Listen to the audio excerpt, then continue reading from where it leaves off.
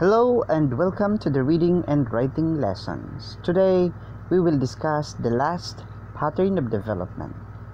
As you know, we are done with narration, description, definition, classification and exemplification, compare and contrast, cause and effect, problem and solution, and today we will discuss what is persuasion.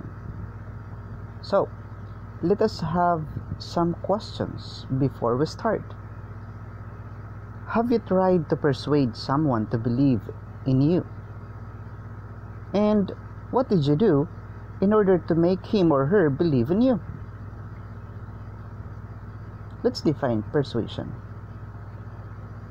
Persuasion describes an issue and your position on or opinion on the subject. Persuasion convinces readers to agree to an argument or claim about a particular topic. These are some of the signal words to emphasize a point, to persuade someone. One is again, in that case, to emphasize truly, for this reason, indeed, to repeat with this in mind, in fact. Here are also some signal words for concluding and summarizing. Accordingly, consequently, in brief, and others. Words that signal conceding a point. Admittedly, it is true that, obviously true, and others. Here are some tips on writing a persuasive essay. Writing a persuasive essay is like being a lawyer arguing a case before a jury. The writer takes a stand on the issue, either for or against, and builds the strongest possible argument to win over the reader. Here are the 5 steps in writing process for persuasive essays. 1 is pre-writing for the persuasive essay. What you're going to do is to choose a position. Are you against or are you pro? Then understand the audience. Make some research. Identify the most convincing evidence.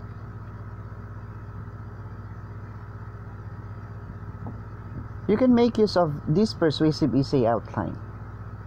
1 is introductory paragraph. In the introductory paragraph, you have to grab the reader's attention by using a hook.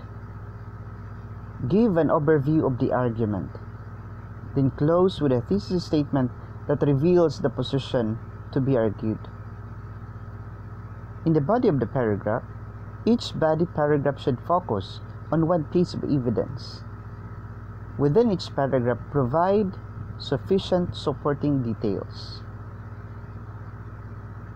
Then write an opposing view paragraph. Describe and then refute the key point of the opposing view. And the last part should be the concluding paragraph. Restate and reinforce the thesis and supporting evidences. The second step is drafting the persuasive essay. When writing the initial draft of a persuasive essay, consider the following suggestions. 1.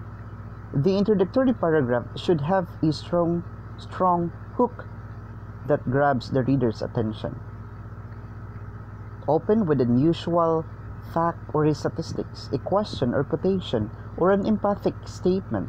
For example, driving while taking a cell phone, even hands-free, is equivalent to driving drunk. The thesis statement should have or should leave no doubt about the writer's position. Each body paragraph should cover a separate point, and the sentence of each paragraph should offer strong evidence in the form of facts, statistics, quotes, from the experts and real-life examples. You also have to consider various ways to make the argument, including using analogy, drawing, comparisons, or illustrating with hypothetical situation. Don't assume the audience has in-depth knowledge of the issue. Define terms and give background information. And in the concluding paragraph, you should summarize the most important evidence and encourage the readers to adopt the position or take an action. The closing sentence can be a dramatically plea, a prediction that implies urgent action is needed, a question that provokes readers to think seriously about the issue, or a recommendation that gives readers specific ideas on what they can do.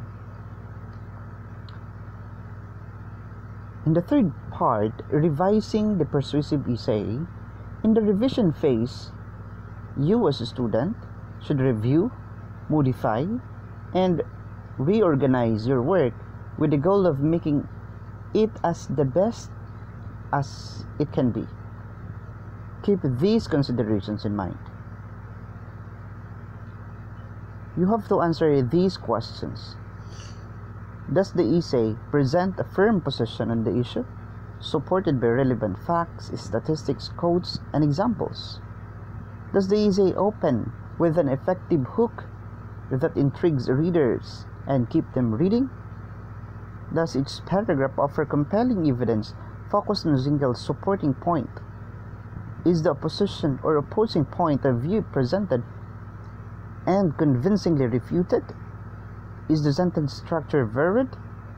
Is the word choice precise? Do the transition between sentences and paragraphs help the readers understand or understanding? Does the concluding paragraph convey the value of the writer's position and urge the readers to think and act?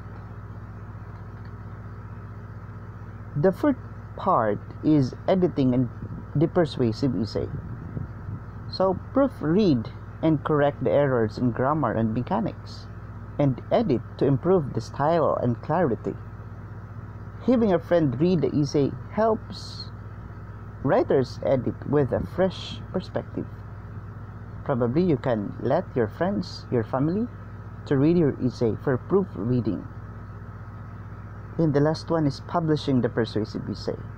So you can share the persuasive essay with the rest of the class or with your family and friends.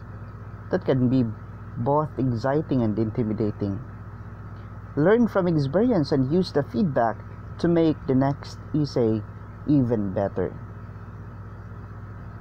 This is an example of a persuasive essay.